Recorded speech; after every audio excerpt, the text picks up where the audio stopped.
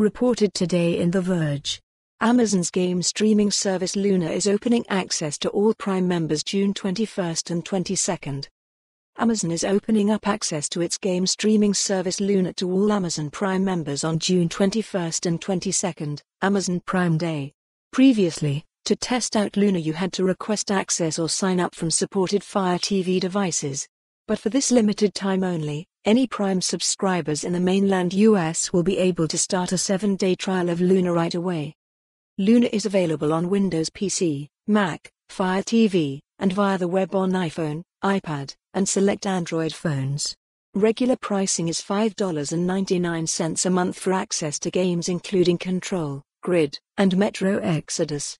Or, once you've got a Luna account, you can pay $14.99 a month for the Ubisoft Plus beta channel.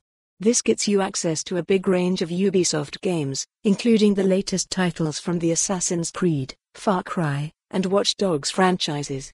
According to 9to5 Google, Amazon is also discounting its dedicated Luna controller by 30% from June 14th to June 22nd, and knocking $40 off a bundle package including the Luna controller and Fire TV Stick 4K.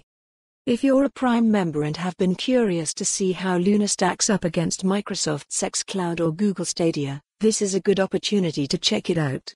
Modify your expectations, though.